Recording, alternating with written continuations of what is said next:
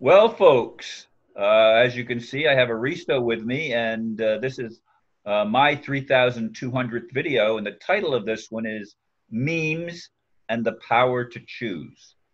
Aristo? Thank you, Ron. Well, we make a few more videos than we usually do now because time allows. So I don't know, maybe we can make one after this at some point, before I leave for a certain interval. But I thought this time that instead of asking Ron what's going on, what the issues are, and doing like that, then I would just go ahead on a topic that I might be doing if I was making my own video. And my thing is that I practice yoga, but not the stretchy kind, meditation, more of the tantric tradition. And even beyond that, because, I've been doing this since the early 80s, at least. And over a period of time, when you do such things and you research them and you practice, and even with the internet now that a ton more information of these traditions has surfaced, and things have clarified, and the whole new, I was very, very positive with the whole new age thing as far as a concept. We've had discussed this in the past, that it's not really a new age, it's the old age coming up with new perspectives. Well, the way this has evolved, it's become so marketed, so, how do you call it, just canned spirituality, just like there's canned religion or instant coffee or, things like that. So it's a kind of industrialized assembly line type of religion that caters to psychological deficiency. Okay, when I say psychological deficiency, I mean you are using the spirituality or whatever you want to call it, because that's even an erroneous term in my opinion. But terms don't matter that much, but you just use it in order to create a socially pleasant atmosphere. Let's all be calm. Let's all get along. Oh, and I noticed that, look, on YouTube, for example, today's internet culture, especially among millennials, is fraught with this thing called cancel culture. Basically, people point fingers at somebody. They call them a racist. They call them a pervert. Sometimes they take pictures of them and Photoshop them. And then you have a mob of all these other people that just love screwing with people and bullying them. All these people who claim they're triggered and they're bullied and they're traumatized love to be bullies, okay? And that is bad. Why? Not because of the act itself so much as the fact that it's bad for them, because in the end, the boy who cried wolf gets eaten by the wolf, and so did the girl, and the LGBTQ, XYZ, whatever. Everybody gets eaten by the wolf when they lie chronically. No amount of complaining then or triggering or screaming or yelling is going to help, because there's going to be one big ass "I told you so," only people always say that about other people. So the real process, the real process of awakening is difficult, it's challenging. There's a difference between the two. One is voluntary difficulty, the other one is, oh, it's too much, whatever, as I see it. And it is also something that may seem like a sacrifice, because you really get no benefits unless, further down the line. You can lose your friends because you actually start acting differently. You can lose your ideals. You can lose your religion. You can lose your objectivity. You can lose your subjectivity, because that completely changes. You can feel like you are a different person, but you're not. You are basically, esoterically speaking, at least in the beginning stages, like somebody who is symptoms of diabetes that everybody else considers normal, and they actually do in a way, the way people are that, oh, I want to be completely unhealthy and loved for it, and that's fine, but still you're unhealthy, and that can get worse, and it affects your mind, your body, and everything. So you have symptoms of diabetes, and then you go through a certain protocol of reversing those symptoms because you deal with the illness. And it's not an illness with germs and stuff. It's basically a toxicity. You eat too much sugars, too much toxins, insulin resistance, this, that, and the other. And so you suffer when you try to detox. You know, I went through a fast last week, or no, I went through a fast a few months ago, and I had the worst symptoms of my life, just some death flu type thing. I couldn't even move, after 2 days because I was detoxing. And the body didn't have anywhere to put those toxins. I wasn't doing a protocol or whatever. I just didn't eat for 2 days. And then I had to do it again and slowly detox some more. And, I'm just coming over that. So it is hard. And diets are hard, for a lot of people. Doing these kinds of things is hard. Esoterically, it's the same thing. The people that get through these things are the ones that have a passion for it, a real passion for it. And I'm making this intro. Why is this guy saying all this stuff? Because one of my peeves was to go through this, to see other people go through this, and then go into the pop culture of it, and just have to put up with a bunch of crap that's misrepresentational. And if I say anything, everybody gets up in arms. So you either go forget, and then there's this other thing of, well, you're a spiritual person, and you basically, don't act like one. Well, who gives a shit? That's the whole thing. I mean, somebody who's really into transforming gives a shit about important things, not about other people's views. Why? And here we come to our title, because these views are structured by memes. What are memes? Memes are programs. They're ideas that act like genes. The person who coined the terms, I don't know who it was, but basically it's mental genes. They're just like a gene holds protein information that basically determines how your body works. The memes hold information or patterns or influences that hold how your mind works, okay? And so in these things, there's people coming out, I use the word ego, which has nothing to fucking do with anything because it's a Freudian term. If you don't use it like Freud, and that's the problem, because you have people who were former Christians that are abused by Christianity, and then they go and become materialists, and then they are disappointed with that, and then they find this other thing. And by then, all they want is some hopium and opium and popium and dopium and all of these things in order to, not to buffer the world. And so the world is a game. The world is an illusion. The world is this. The world, well, yeah, there are certain sects of Indian religions, not and Buddhism to a certain degree, certain sects of Indian religion. You don't see it too much in other countries, except with Buddhism, that say that, well, they are solipsistic and it's not because of what they are. I mean, a lot of Indian philosophies are against that.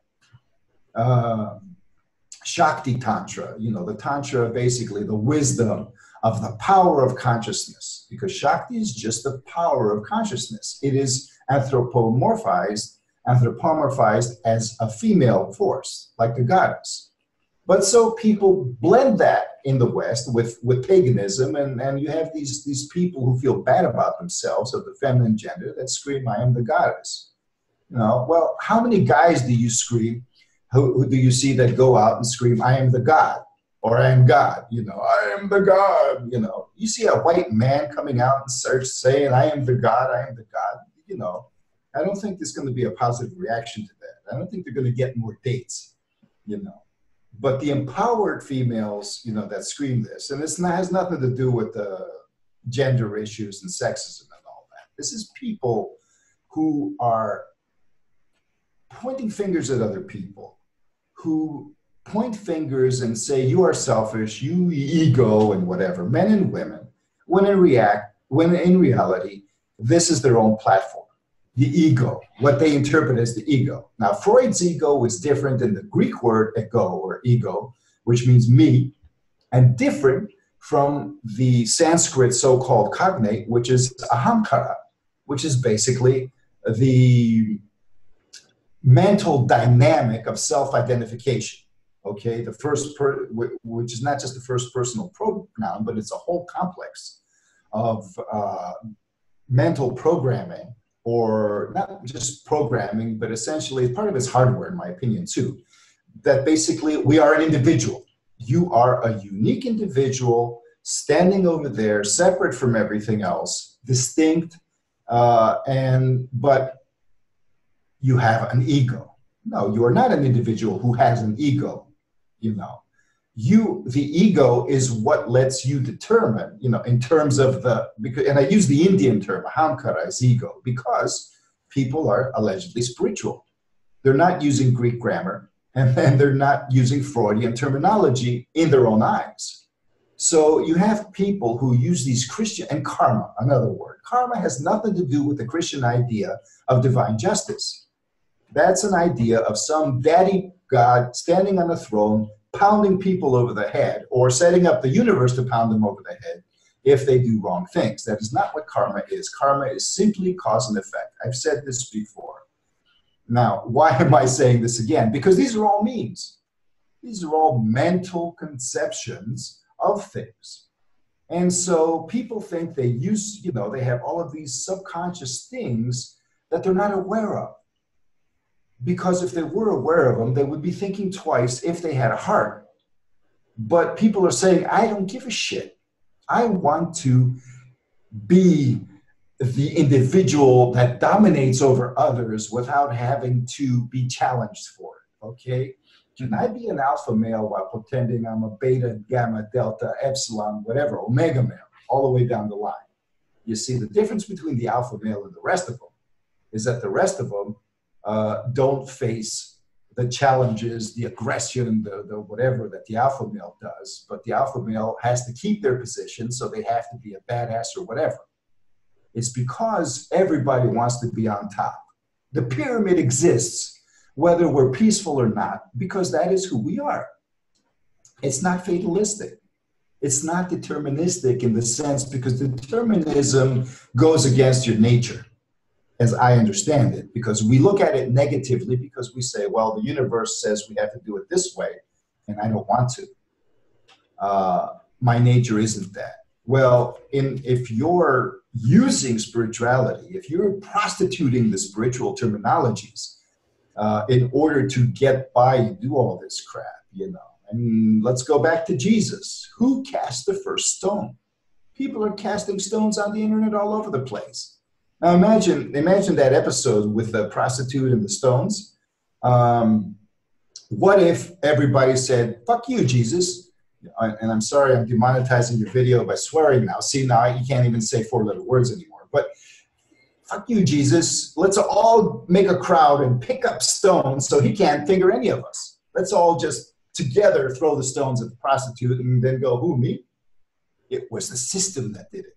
It was the crowd that did it. It was the culture that did it. It's that's fault. No, what the hell are those things? Those are memes. So memes serve us as scapegoats, and they laugh when, if memes were self-aware, they don't care. They serve us as excuses, but they also are useful because they play the role of genes. We cannot exist without them because we think. Any thought and concept you have is a meme. Your Christianity is a meme. Your idea that God has to come down and help us is a meme. And if you say, well, if this isn't true, then I disagree. I just want to kill myself. Well, yeah, that's how people use memes. They can't stand something being a certain way, so they take the meme and just paint the inside of their mental house with it like some people decorate. These are harsh realizations, and it's not just my opinion, but I'm not going to prove any of this. Anybody who claims to be spiritual or esoteric has confronted this, and not for other people. They've confronted this in themselves, okay? So another thing that is unrealistic is to play the victim, because we are all victims, okay? So somebody who does all kinds of things that hurt people and use the victim card and say, well, you're accusing me, I'm just a victim.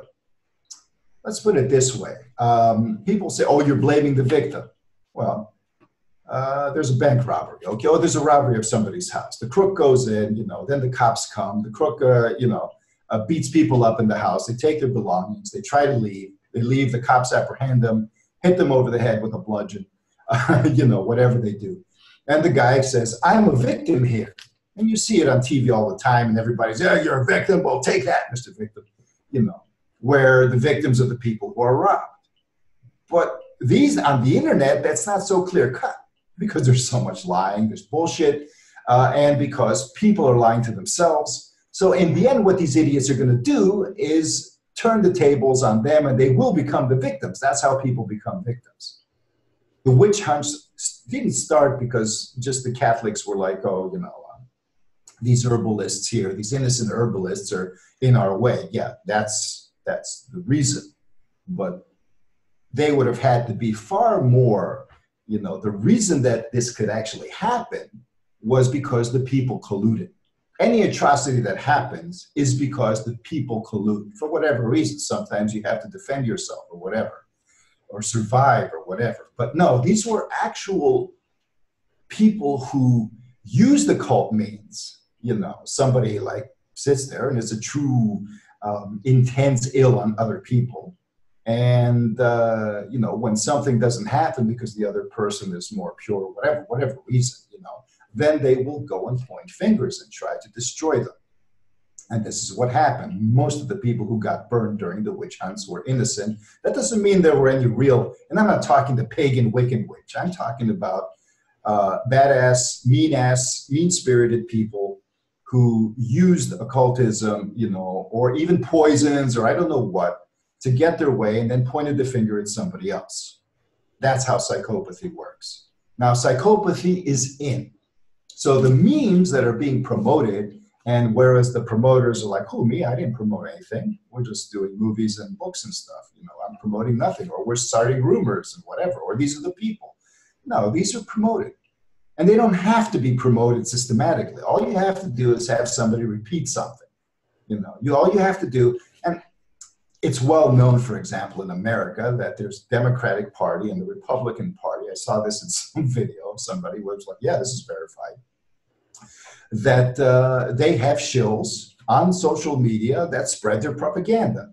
You know, a lot of Trump bashers actually work for the Democratic Party or for some other organization, or they're, you know, get something on both ends of the spectrum. So the internet is basically a propaganda platform. That's what they want it to be. It's not a platform of information anymore. Again, memes. So where does the power to choose to come in? Well, the power to choose is not what you think. Oh, you can choose. No, you can't, because let me put it this way. Somebody comes and slaps you. How do you choose to react then? Because most people will hurt. And so reacting to pain is instinctive.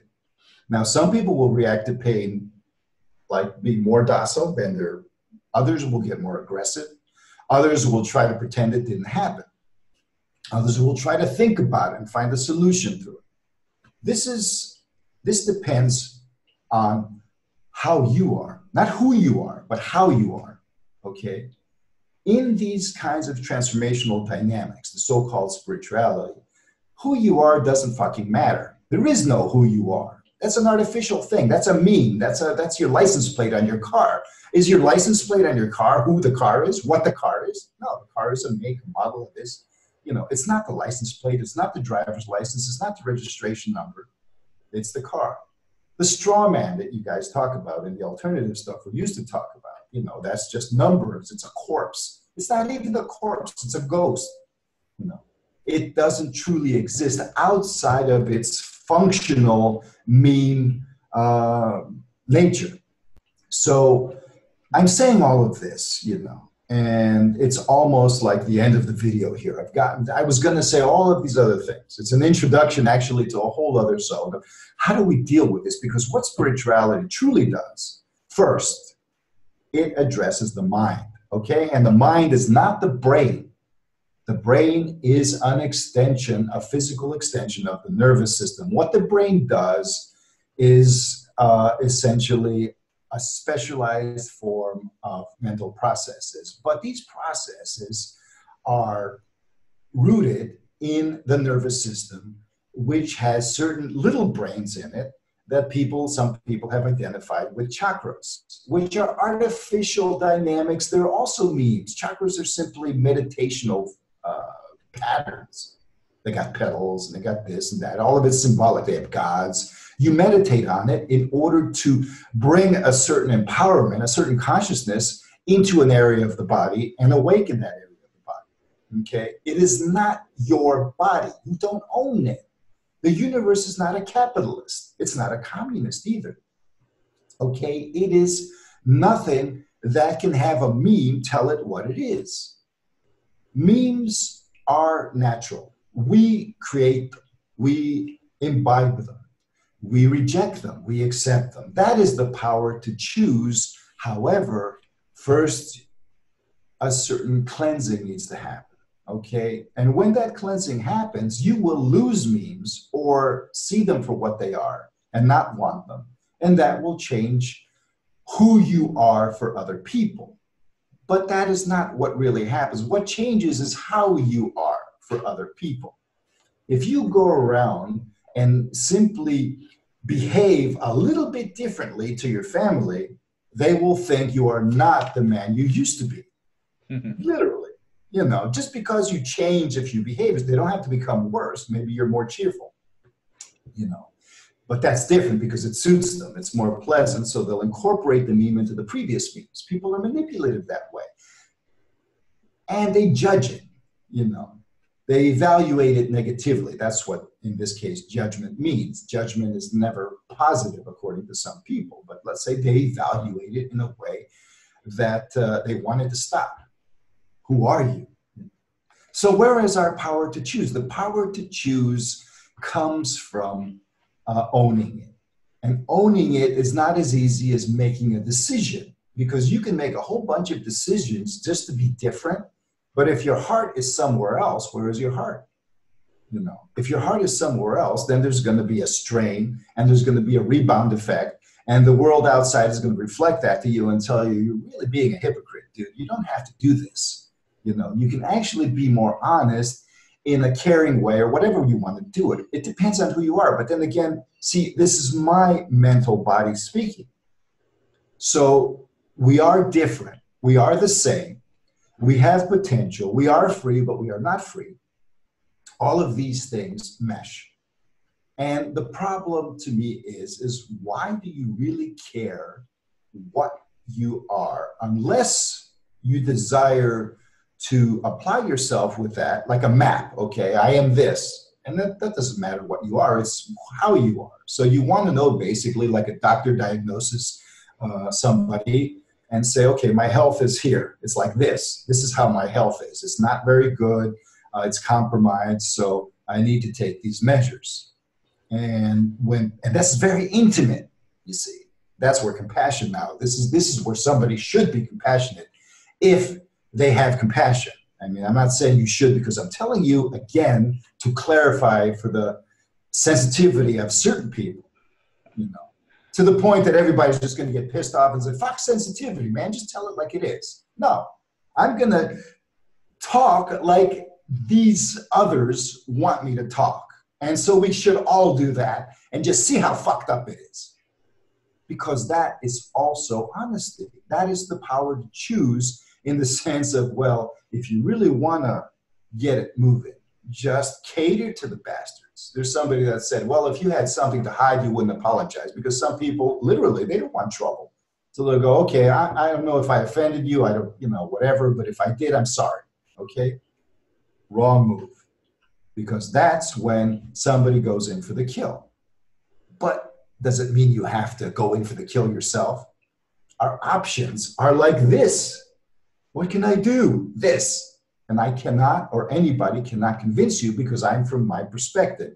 The perspective of this dynamic of my being that may be, it's not an illusion, but the fact is that first comes consciousness and then comes the mind and all these programs and everything. And the body's there too and everything. But just because your body perishes, the body perishes, the physical body dissolves, doesn't mean it's an illusion. It's just that its form is not eternal. I've said this before. Is water an illusion just because it changes shape? Is it deceptive? Is it is it sneaky because it doesn't sit? Or what's your true form? God damn it, water. these are our conceptions. So I'm going to stop the video right now like this, okay? It has been a little bit of a rant. So where is the power to choose? Well, that is why we do spirituality. We don't do it just to bask in the infinite. I'm speaking from the perspective of human embodiment, okay? If it's not an illusion, then it doesn't go away. It's just, think about it this way. The universe never created humans before. Oh, but there's all these alien races. No, there isn't. What alien races? That's all propaganda. All the UFOs people have ever seen are goddamn experimental aircraft or holograms, you know. Because if there are so-called extraterrestrial races, they are not physical because the universe is 95% plasma. And plasma is everywhere and doesn't obey the so-called laws of classical physics, you know. So some entity in the plasma field could be on the other side of the galaxy and then do all this time warp and space warp and all of these things because they're made of light or electric fields, you know, at least electromagnetic fields. And they're physical. Electromagnetic fields are physical. It's energy, but it's also material. It's not organic, it's not molecular, but it's material, a material energetic. So there are many things that I don't question. I just have tossed them out after years of questioning. And these are memes, okay? So the fact is that you're going to respond to a meme because that's the way the mind works. The mind works that way. And the mind is the focus of spirituality. Basically, if you want to think about it in religious terms, the divine comes in and says, look, you know, I can't be you as you because I don't want to be me in the body of Ron Van Dyke. I want to be Ron Van Dyke, okay? So somebody says, well, we're spirits having a physical experience. No, you are existence having an experience, period. Because existence itself, or the divine or the cause or whatever, doesn't experience anything but its own true nature. So that's the starting point. So it knows this is real and this is true. But what comes afterwards? Let's make it. So if I create something, it's wrong, it's false, it's an illusion. All creation then is an illusion. Let's go back to doing nothing and being, just being. Well, why are we here in the first place, idiots? You know, and I say idiots because truly it's short-sightedness. And why? Because esoteric unfolding, that's what it's for. Okay, and I close with that this time. Esoteric unfolding is for you to be healthy and whole. It is not for you to go back to the womb of creation, and it's not for you to pretend you're a good person or even be a good person, because most of the saints were assholes. There are accounts of saints in India, and these people were like, or mad. Oh no, they're just saints, they act crazy. No, they're assholes because they can get away with it, and they're honest about it. They're not doing it because they're traumatized. They're doing it because you are literally triggering that experience. That's what triggering is. Because if somebody's completely clear, for real, and another person comes in, then that person acts like a mirror, okay? And it takes two to form a mirror, okay? A reflection cannot happen with one. God experiences themselves. Goddess experiences itself, even though that doesn't even apply because there is no it. But they do that through creation and through relationship. It's a relationship. So relationship requires multiplicity. That's the beauty of creation. That's the gift of it. So if you're saying creation is an illusion, then you're saying relationship is an illusion, which means your relationship to the divine is an illusion because you don't exist. Then what does exist? What is existence? Who gives a shit? Because we're here already. What we care about is how, in order to navigate and acquire or cultivate or manifest the power to choose, okay? And I'm not going to be apologetic because, you know, well, we'll do another video and I'll be gone. There you go. So it doesn't matter, you know, people. Just, you know, you can be who you are. But you have to, if you want to truly be who you are and hinder, just keep track of your memes. Now, next time, unless some other topic comes, which it will come, but I still want to go. I'll give a breakdown on a certain perspective on how the mind, the transforming mind works, because that's your key. That's where you are, you know. trashing it serves only somebody else. It doesn't serve the truth.